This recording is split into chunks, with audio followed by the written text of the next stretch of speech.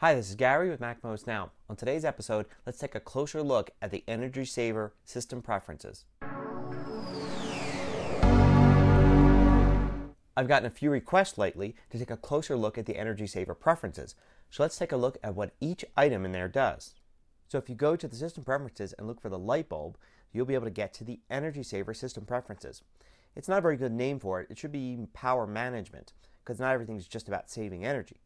Now, it's a bit of a chameleon, so it'll change its appearance depending on which Mac you're using. This, for instance, is what I get when I'm looking at it on my Mac Pro. So the Mac Pro doesn't have a battery, of course. It's always plugged in, so there's only one mode. Here you can set some basics, like how long it takes before your computer goes to sleep if you're not using it. Also, a separate display sleep thing here. So I can say adjust it so it'll go to sleep after 1 hour of non-use, but the display itself will go to sleep after 15 minutes. I set it to never because I use my Mac Pro for all sorts of things on my local network. I share my photos, share iTunes, and I also access it via screen sharing throughout the house, and I don't want it to ever go to sleep. But you may have different uses for your Macs, so you may want to set it down to something like an hour or 3 hours. That way you can just walk away from your Mac and know it eventually will go to sleep and into energy saving mode. Display sleep works best, of course, with MacBooks and iMacs where the display is built in and the Mac has total control over it. But it should work for most displays hooked up to a Mini or a Mac Pro as well, just not all of them, particularly if they're hooked up to a VGA cable.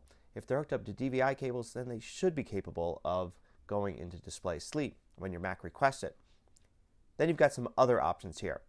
You've got the ability to put the hard disk to sleep when possible. So there's no slider here, but if you check that off and you haven't used your hard disk for a minute or so, it'll put it to sleep and save some energy.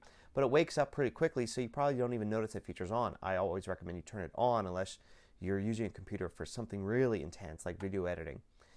Then you also have the Wake for Ethernet network access. Now, that's what it says on my Mac Pro. It may say something different on your Mac, like Wake for wireless network access. This is the ability for Macs to wake up even when they're sleeping when you try to access them from the network.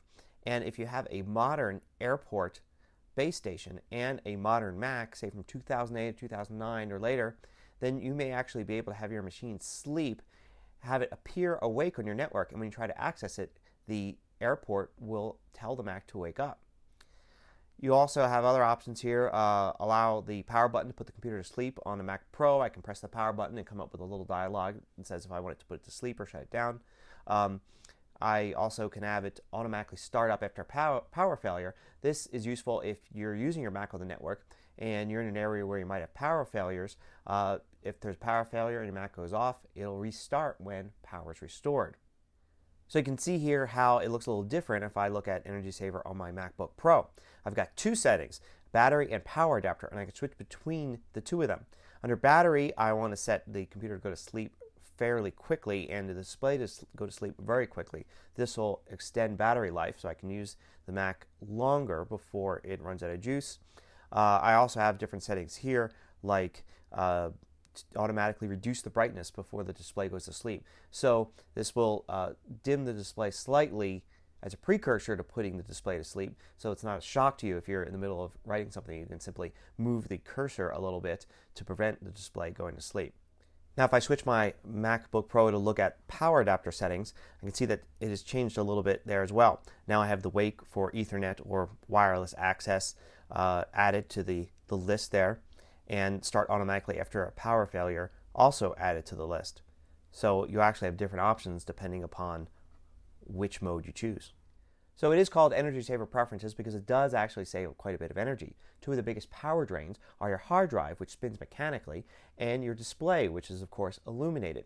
So if you have your display set to go to sleep after a few minutes and your hard drive set to spin down when not in use, you can save quite a bit of energy. Then when you go into sleep mode, in addition to those, you also save energy because your CPU goes into very low power mode. And pretty much the only power is going to keep the memory intact so you can wake up quickly and return to where you were. Now another thing that Energy Saver does for you is you can click this schedule button here, and you can schedule your Mac to start up or wake at a certain time, either every day or on certain days. And you can also set it to go to sleep restart, or shut down at certain times of the day. So for instance, you can automatically have your Mac go to sleep, say at midnight, and wake up at 8 a.m. just before you arrive. That way, maybe the Mac is awake for your use via network in the evening, but it doesn't stay awake all night. Now, I know I'm going to get questions about whether it's better to shut down your Mac or put it to sleep, so please check out episode 240 of MacMost Now, where I address that issue specifically. Also, it could be useful to have your Mac wake up just a few hours before you start using it every day, so that way it can do things like automatically download podcasts if it's checking hourly for that, look at your email if it's checking every few minutes for that, and it's just ready to go when you sit down.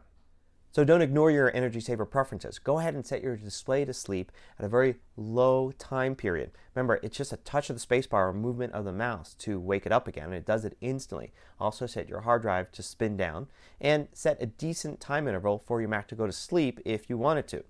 So I hope you found this brief look at the energy saver preferences useful. Till next time, this is Gary Rosenzweig with MacMost Now.